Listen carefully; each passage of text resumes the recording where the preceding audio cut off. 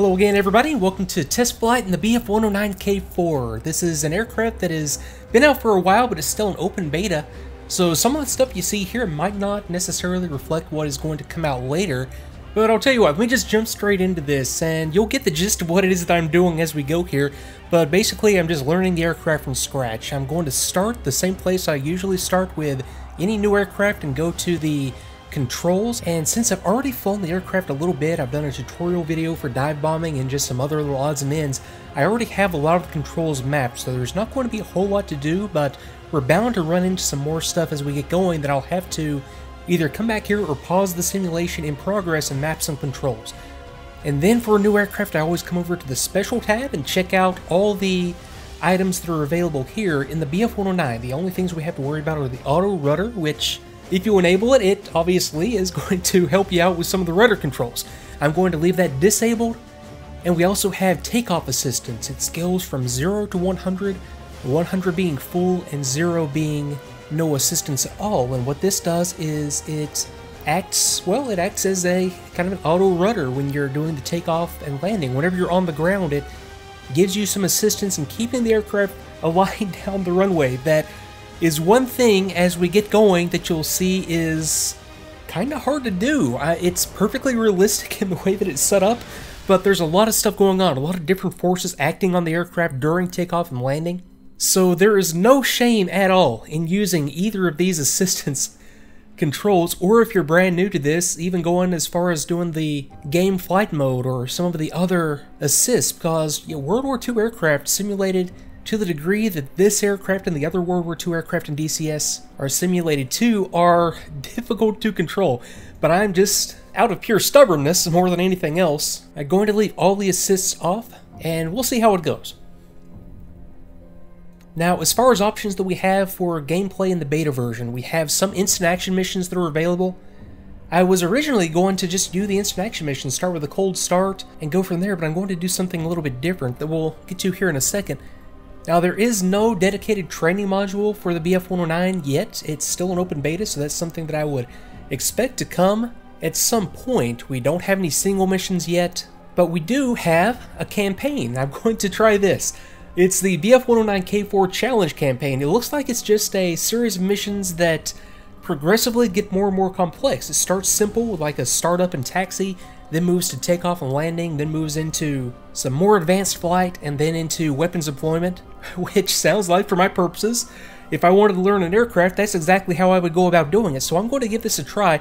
There's also a challenge campaign for the Focke-Wulf 190 that I have not tried, and I believe the P-51. Yeah, the P-51. All the World War II aircraft so far I've had this, but this will be the first one that I've tried. So at this point, I've read through the manual a couple of times. I've flown it around a little bit, but I just don't have a grasp of what all the systems are in the aircraft, where they're located in the cockpit, or exactly how they work and how they use them.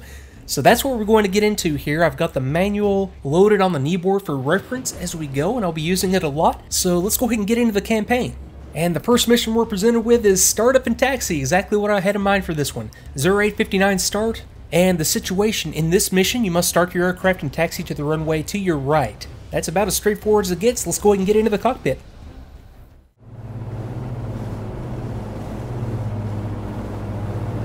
Okay, so we'll start things off on the ground. You might notice that it is not the time of day, and this is not the parking location that we were expected to have the mission briefing, or if you've flown the campaign yourself.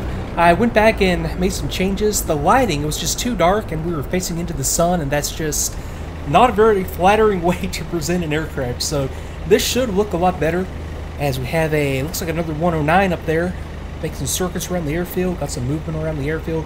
So instead of starting up and taxiing to the right as briefed, we're going to start up and taxi to the left.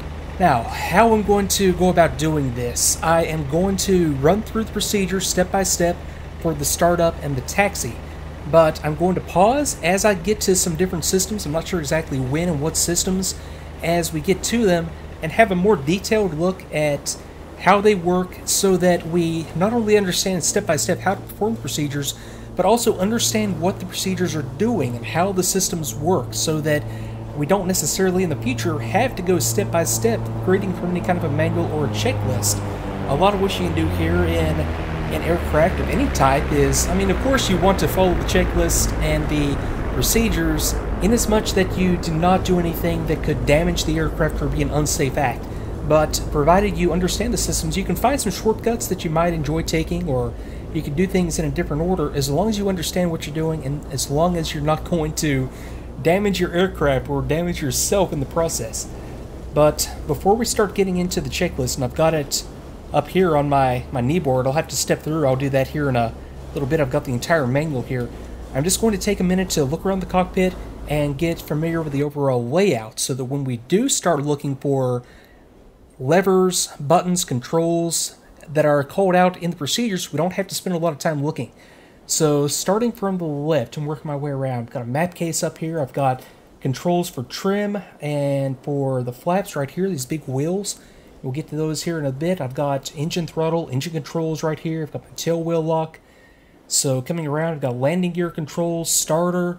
So I'm really trying to get just a feel for, okay, when it calls for something having to do with a specific system, where in general do I look? And if it's, for example, engine control related, I know to look over here on the left.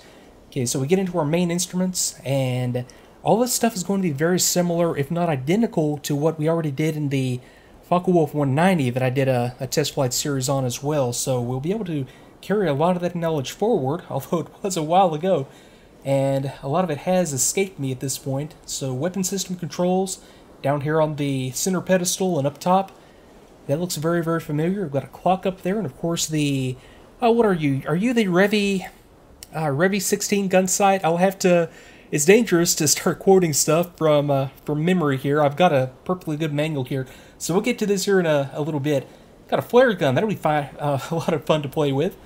So, okay, coming down, I've got electrical system controls. So this is the circuit breaker panel that I'll be using to apply and remove power to and from systems.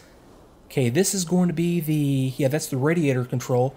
Oxygen system controls, and you'll find that when going from aircraft to aircraft of the same nationality, or in a lot of cases the same manufacturer, you'll start to see little systems start to emerge. For example, in the German aircraft that we've been presented with so far, we've had oxygen system controls labeled in blue, we've had fuel controls labeled in yellow, oil, and certain engine instrument controls sort of highlighted in orange or brown. So once you get into the aircraft and start to work with the systems, those little details will start to stand out, and you'll be able to start to get a better feel. And now we've got the radio controls right down here. Got a hose of some kind. Is that like a, it could be the oxygen hose. This is probably like the connector for communications to my microphone right here, and this would probably be where I hook up my mask for supplemental breathing oxygen. Then we have a wire bundle going back to the back to some different aircraft systems, possibly the radio antennae and just other systems in the back.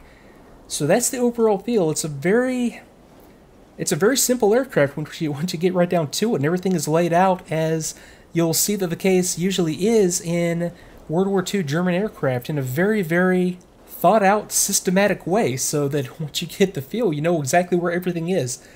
So let me go ahead and skip ahead in the manual to the startup procedure. I'll be right back.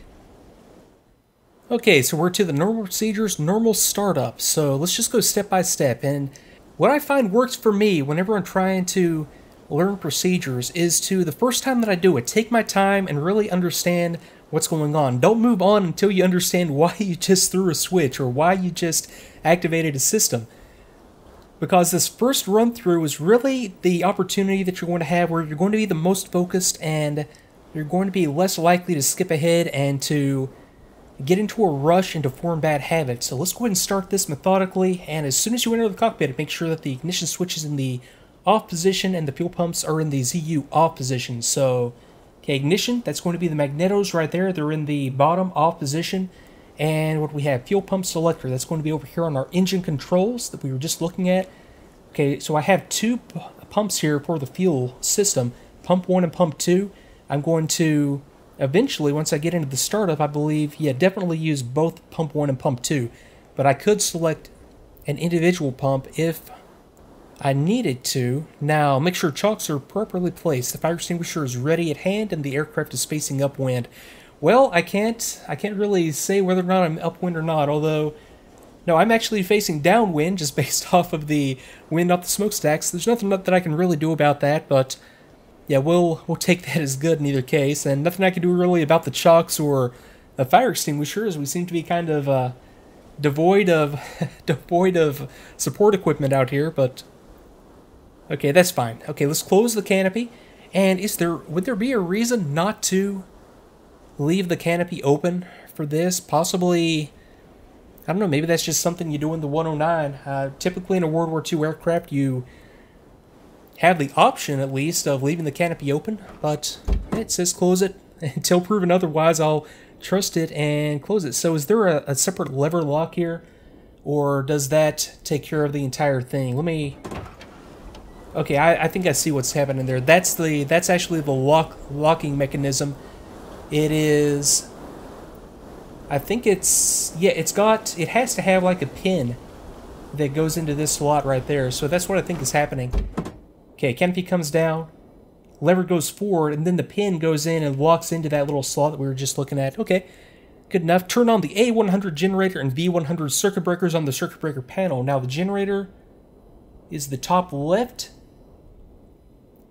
and that's already on, as is actually the battery. Those start in. Now I need to find the V100, and this one is ignition on, although I suspect from the placard here that it does a lot more than just the ignition, but I'll enable it. And this is a good opportunity right here. I wish I read more German. I'll see exactly what this placard says and see exactly what we enabled right there. I'll be right back. Okay, yeah, and just as I thought, V100, in addition to the ignition, we just turned on the MW50 system, or didn't turn it on, but we applied power to the controls for the MW50 system, the prop pitch, automation, the landing gear indicator, the compass, the Revy illumination.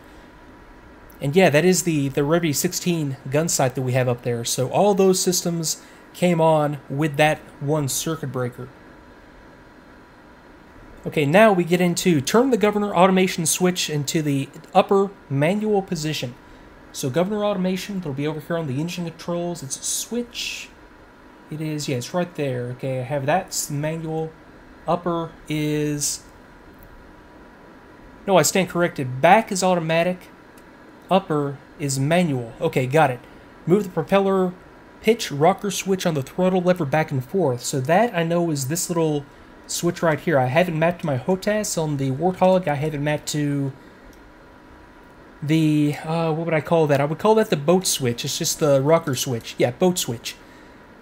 So let's see what it tells us to do here. Move the propeller rocker switch back and forth and verify the prop pitch indicator moves accordingly. Stop the propeller in the 12 o'clock position. Now prop pitch, yeah, same as the Focke-Wulf 190 right here. That's...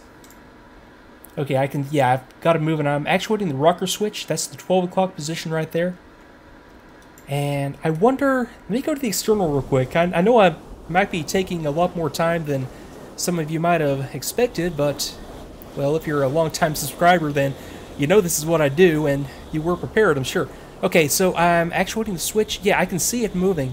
It's very, very slow. It's very, very subtle, but yeah, it's moving into a more coarse pitch right now. Yeah, you can see that yourself. Okay, so got that, and I verified that it's working, and I need to set it back to the 12 o'clock position, and I will leave it there.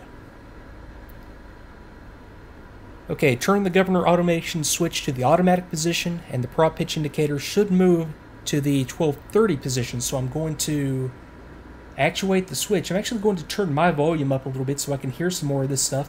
I'll try to mix it so that you can hear some of it too, unless it's too overbearing. Okay, auto, I can hear and see it moving. 1230. Okay, so that's just a... Really what we're going for there is just an operational check of the switch in the manual setting to make sure it works, and also a check of the automatic system to make sure that it goes to the proper position. And if the prop pitch indicates otherwise, the battery should be replaced. If the battery replacement is impossible, the automation switch may be held in manual when below 1900 RPM. Okay, that's Interesting, that's good info to know.